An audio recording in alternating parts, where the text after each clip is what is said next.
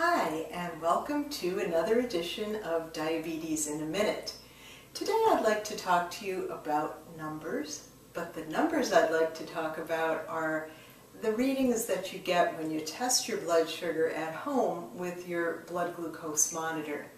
Very often when you are diagnosed with diabetes, your physician will recommend that you test your blood sugar at home so that you can get a good idea of how your diet and exercise program or your diet, exercise, and medication program is working. And so they will often recommend a type of meter, a company, blood glucose monitor or meter, or just may suggest that you get one on your own. And when you bring it home, it's very easy to learn how to use, and the sites for these companies usually have how-to videos online. In the future, I'll most likely do a video on testing blood sugar. But for today, I want to talk to you about what the numbers mean and what time you should be doing testing. I mean, you get this machine. It's pretty cool.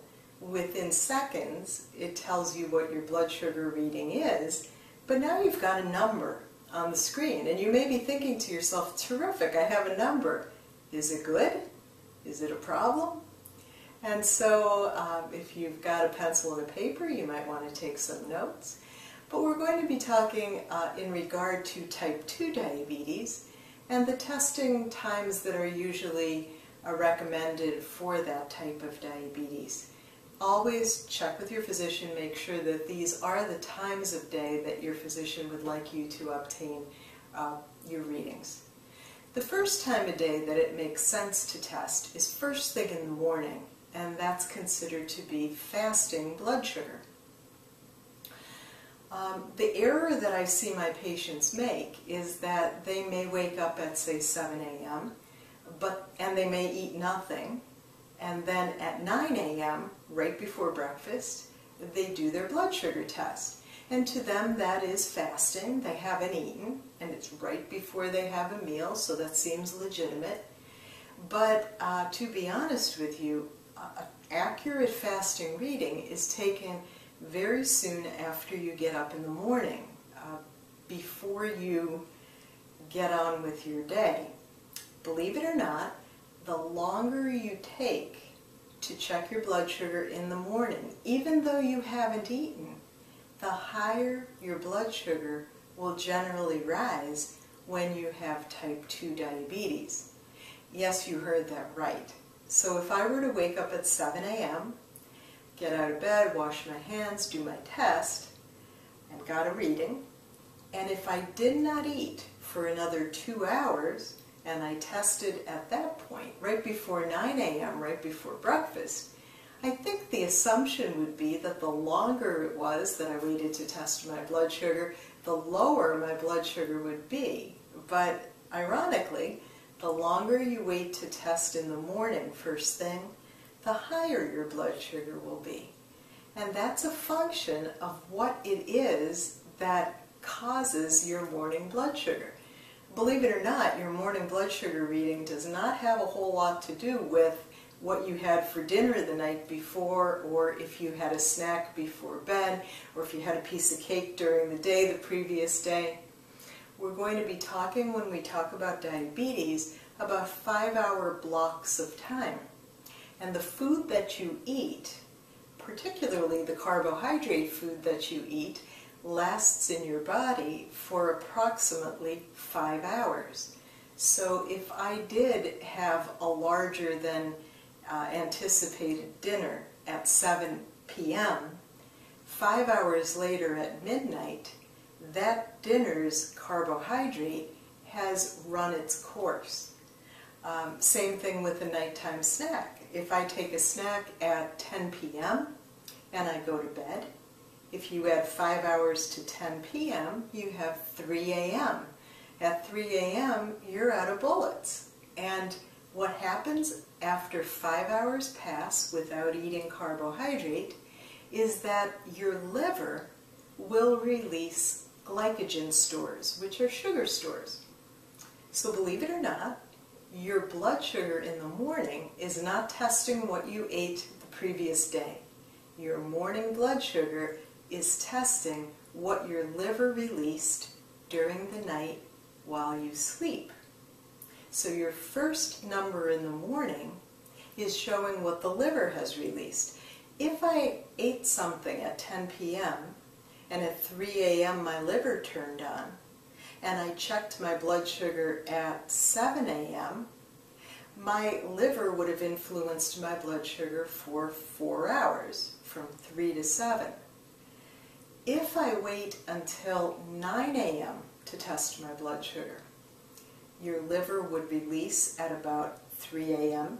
in the middle of the night. It will release again at around 8 a.m. and then I test my blood sugar at 9 a.m., it is necessarily going to be higher at 9 a.m. because of that recent influx of sugar from the liver. So oddly, the longer you wait to test your blood sugar in the morning, the higher the reading will be from liver influence. And I'm going to be suggesting to you that within 1 hour of waking up in the morning, you have either an appropriate snack or meal so that you can shut the liver off and you will become in control of your blood sugar readings. If you wait, the longer you wait, the higher the reading can go. Sometimes people wake up in the morning, get a high reading, like a 220 blood sugar in the morning, and they think, oh my goodness, and they've got type 2 diabetes. And they think to themselves, oh my goodness, I better not eat. I'm going to wait till this blood sugar goes down, and then they skip breakfast. And they check their blood sugar before lunch and find out it's higher than it was in the morning. It's very disconcerting. So just remember, test your blood sugar first thing in the morning. As soon as you get up, go to the bathroom, wash your hands, test your blood sugar. That's your fasting reading. And have something to eat within 1 hour of waking up. Now, that reading in the morning, if you have no diabetes, will generally be under the number 100. If you have prediabetes, it would be a healthy number if it's under the number 110. And if you have type 2 diabetes and you're on medication, whether it is oral medication or insulin, you shoot for a morning reading under the number 120. The closer you get your morning reading to 100, the better. All right, so first thing in the morning reading has nothing to do with food. So if that's the only blood sugar test you do, you never know how you're handling food intake. So a second time a day that makes perfect sense to test your blood sugar if you have type 2 diabetes and you're controlling it with either diet and exercise or diet, exercise, and pills, is to test 2 hours from the start of a meal. So what that says is, if I begin my breakfast at 9 and I want to see how my body handled it, I will test my blood sugar at 11, 2 hours from the start of the meal, not from when I finish. I mean, I may start breakfast at 9, I may not finish till 9:30, but I still want to test at 11. And a 2 hour after meal test should be 140 or under. So first thing in the morning, you're shooting for a number as close as possible to 100. If you have prediabetes, under 110 is reasonable. If you have diabetes and you're on medication, under 120 is reasonable. But when you pick a meal and test 2 hours from the start of the meal, the number should be 140 or under on your meter.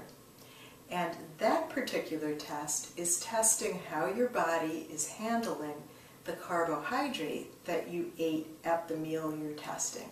So I tell people, if you have type 2 diabetes and you're on diet, exercise, or diet, exercise, and pills, that you should plan on testing 2 times a day, first thing in the morning, and choose 1 meal a day, test 2 hours after the start of the meal. And then keep good records and bring them to your physician's appointment when you go every 3 months or every 6 months, so that your physician can see how your present regimen is affecting your blood sugar readings. If you're a person with type 2 diabetes who takes insulin, most physicians prefer that you test your blood sugar before meals.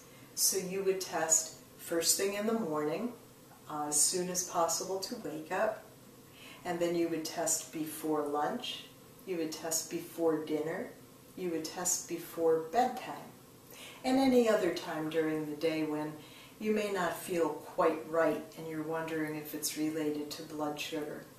And so a physician will make changes in your insulin based on your blood sugar before eating.